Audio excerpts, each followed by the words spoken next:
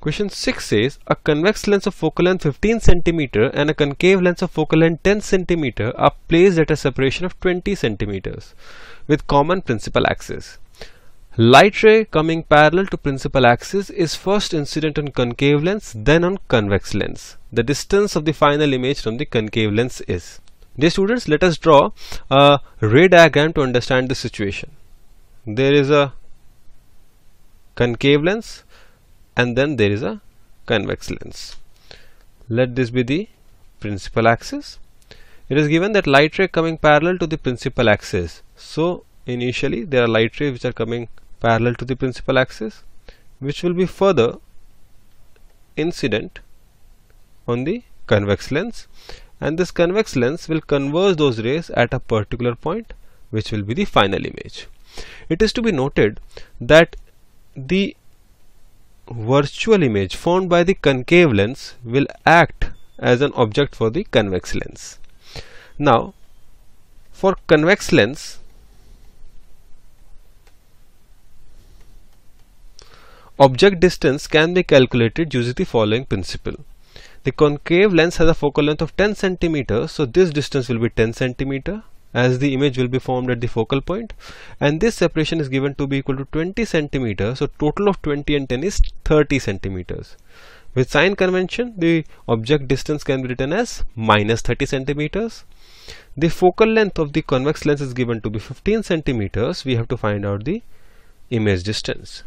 Using the lens formula that 1 by f is equal to 1 by v minus 1 by u, we can find out the value of v, which will be equal to 30 centimeters, and hence the distance of image from the convex lens will be 30 centimeters, while from the concave lens it will be 30 plus 20, that is 50 centimeters, which is our final answer. And hence for this question the correct answer is option number 2. Now let us solve the question number 7. Question 7 says an equilateral prism is made up of a material of refractive index √2. The angle of minimum deviation for the prism is. Dear students, for a prism we can use the formula that mu is equal to sine A plus dm by 2 divided by sine of A by 2, where A is the prism angle and dm is the angle of minimum deviation. Herein mu is the refractive index given to be equal to √2, so √2 will be equal to sine 60 plus dm by 2. Please note we are using A to be 60 because it is an equilateral prism, divided by sine 60 by 2, which means that sine 60 plus dm by 2 will be equal to 1 by √2, which means 60 plus dm by 2 will be equal to 45 degrees, and hence dm will be equal to 30 degrees. Therefore, dear students, for this question the correct answer is as per option number 4. Now let us move to question number 8. Question 8 says a telescope has an objective length of focal length 60 cm and eyepiece of focal length 5 cm is focused on a far distant object. The length of the instrument when final image formed at the least distance of distinct vision is. Dear students, for eyepiece here the image is being formed at the least distance of distinct vision, therefore VE, that is the image distance for eyepiece, will be equal to minus 25 centimeters. The focal length of eyepiece is given to be equal to 5 centimeters. Let us try to find out the object distance for eyepiece. Using the lens formula we can write down that 1 by FE is equal to 1 by VE minus 1 by UE. On substituting the given values we can find out the value of UE, which turns out to be equal to minus 4.17 centimeters. Now dear students, the tube length can be written as F0 plus UE, where F0 is the focal length of the objective, which is given to be equal to 60, and UE has a magnitude of 4.17, so it will be 64.17 centimeters.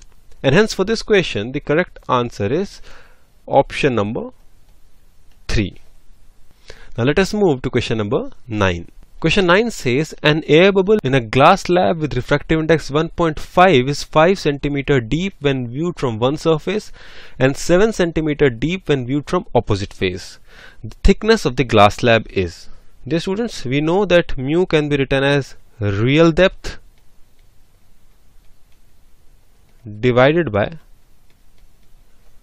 apparent depth. So therefore, from first surface,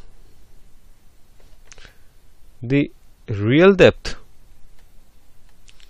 can be written as mu into apparent depth, which is given to be equal to 5. So this will be 1.5 into 5, that is 7.5 centimeters.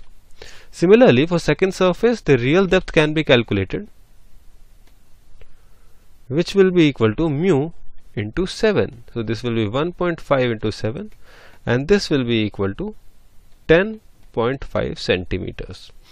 Dear students, the real thickness of the glass slab would be addition of the real depth from both sides. Therefore, the real thickness would be 7.5 plus 10.5, that is 18 centimeters. And hence the correct answer is option number 2. Now let us proceed, dear students, and solve the question number 10. Question 10 says the intensity at a point at a distance r from a source which produces cylindrical wavefront varies as.